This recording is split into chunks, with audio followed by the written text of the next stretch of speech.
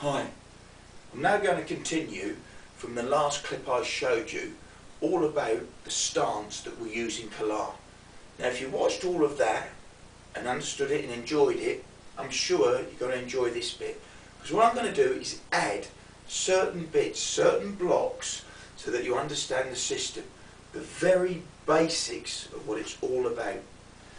One of the things that really made me think and understand is the way Idan kind of explained the whole basic system to me. The system is military based. The system was forged on the battlefields. In Hebron, Lebanon, all the battlefields in the Middle East where these guys fought, they used this system and it worked.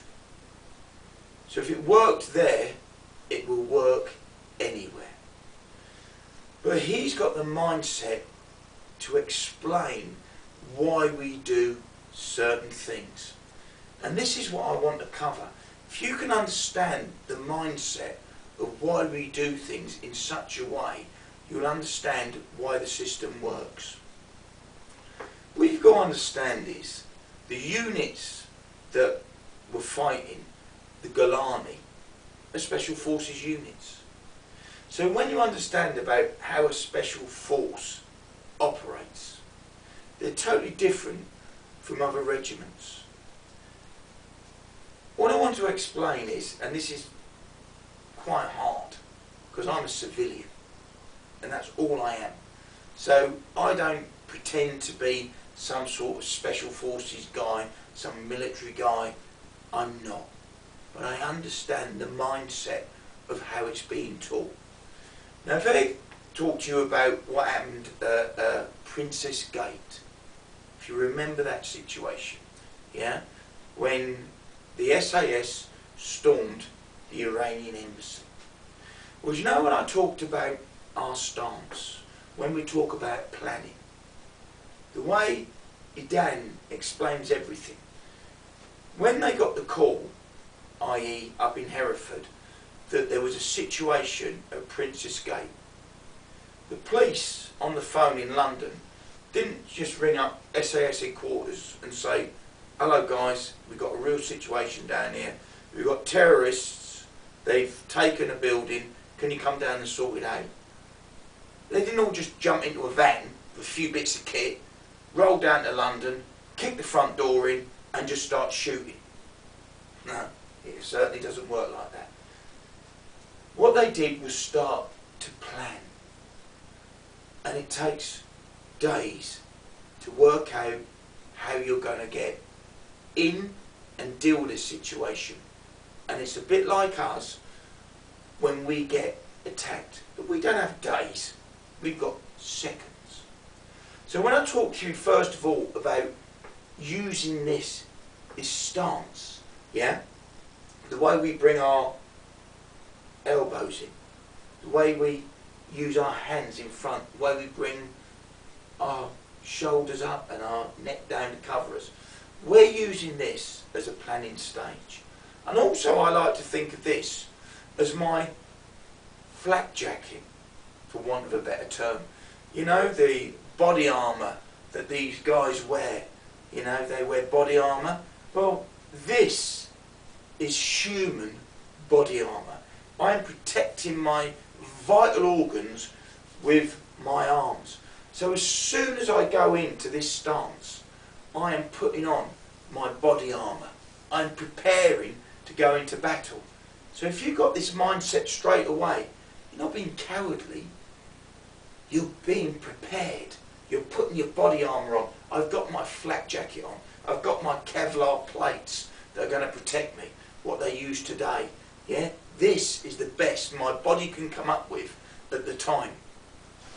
Also, I'm planning, like they did down in the Iranian embassy siege. They planned things meticulously. But also they negotiated. It wasn't just the special forces that were putting a false sense of security down. Also the police had trained negotiators talking to the terrorists. telling them what they wanted to hear. And this is how Idan explains everything. So when my arms go up and when I'm down here, I've got my flak jacket on. But I'm also listening to what the terrorist, i.e. my aggressor, wants. And I'll negotiate with him. I'll be saying, what do you want? You want my money, my wallet's here. I'm going to get you my wallet. Just like they would in an actual situation. You negotiate. Yeah? And they're also planning. The longer you can take to find out what they want, put them into a false sense of security, the longer they've got to plan. So when they do attack, they are better armed. Forewarned is forearmed, as they say. So all the time I'm in this position and I'm negotiating, first of all, I'm using all the things that are in my body to protect myself. My adrenaline, I'm getting it now, getting my breathing right, I'm using my peripheral vision, and I'm using this to negotiate. Give me time, a bit like special forces, before we go in. So this is the next part on to learning this stance.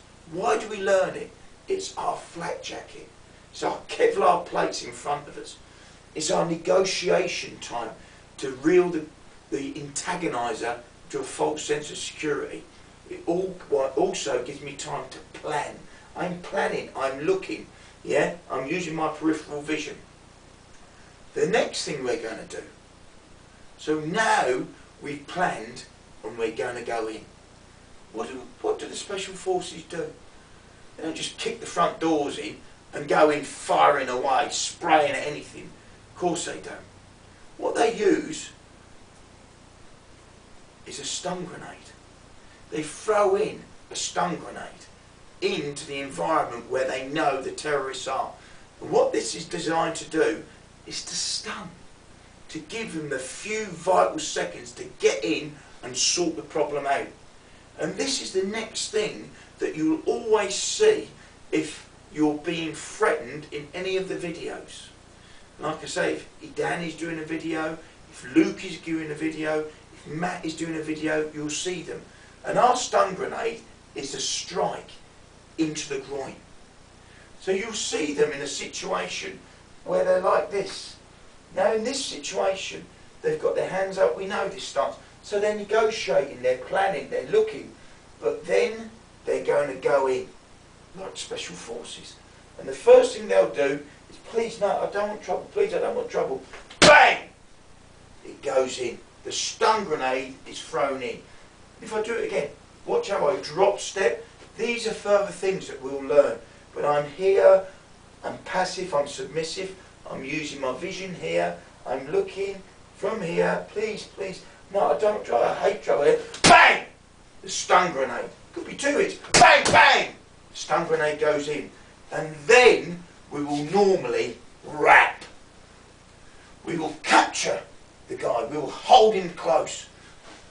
So, think about it as we're negotiating, we're planning, we're looking at going into that room, and as we drop and throw in our stun grenades, we've entered the room. Boom! Boom! The stun grenade's going in. This is going to make the guy go, oh! Yeah? It's going to cause 1, 2, 3 seconds of him, oh! He's going to move forwards. He's not going to go back.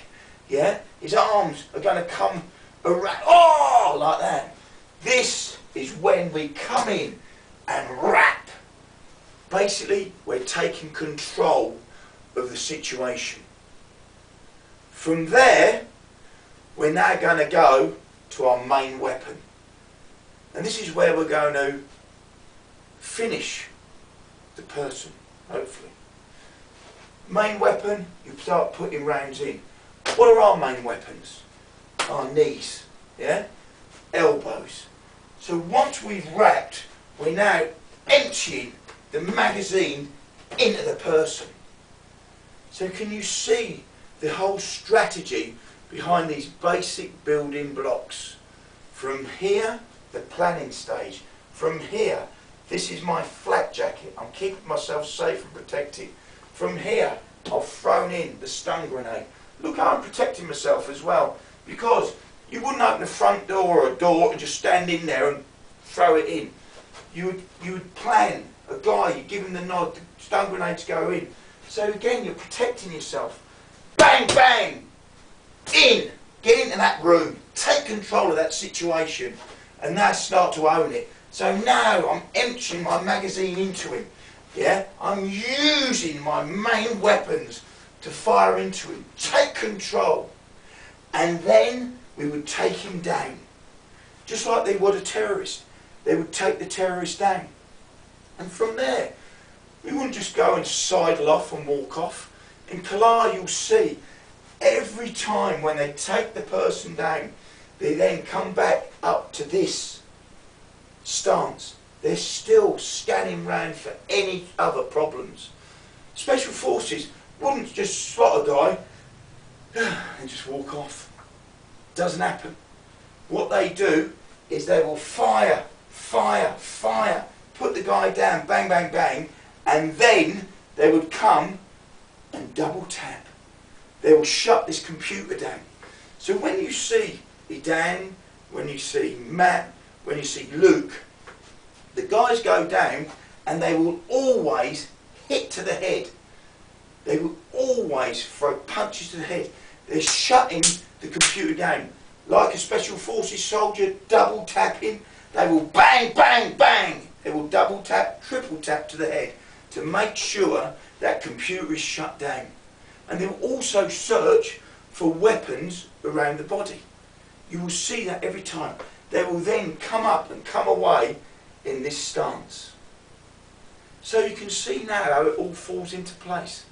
It's a military-based Israeli combat system. And when you understand this, it all starts falling into place. These basic building blocks. This stance, to give us time to think, to negotiate, to plan. Once we've realised what we're going to do, we throw in our stun grenades. Bang, bang! In it goes. The guy then, oh, is stunned. We come into the room, we take control of what we're doing. Boom, boom, boom, boom. Start emptying our magazine into him. We then take him to the floor. Yeah? Bang, bang. Like a special forces soldier, double tapping. Yeah? Into the head. Control the head. Sweep the body for any weapons. Find them. Get back up.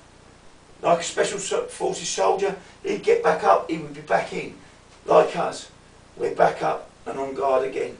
Weary of anything around us. So like I say, if you can understand this, you start to understand the concepts of Kalah. Like I said, I'm not a military strategist. I'm not a military person, one iota. Yeah? I'm not. But I understand the concept. And when you understand the concept of Kalah, it starts to fall into place. I hope you understood this. I hope you understand everything what I've said. And this is just the basics. But look how complicated in a simple way it is. It isn't just a guy standing there going, oh, please, oh. You know? Think about the mind strategy behind it and how strong it makes you. And once you understand that, it gives you so much potential in a situation where a normal person would freeze and wouldn't do nothing. But if you're trained in Kalah and trained under the chaos of Kalah that we train in, now it starts to understand. It doesn't matter what direction you're attacked in. Yeah? If you're threatened, your hands come up. Yeah? You're planning, you're looking. Boom! The grenade goes in. Bang! Yeah? 3, 4, 5 rounds into that person. Take them down hard. Get control. Smash, smash. Search the body for weapons. Again, get back up. When you understand that, you start to understand the whole basis of Kalah. I hope you enjoyed this video. I hope it helps you. But the most important thing is, keep safe out there. All the best.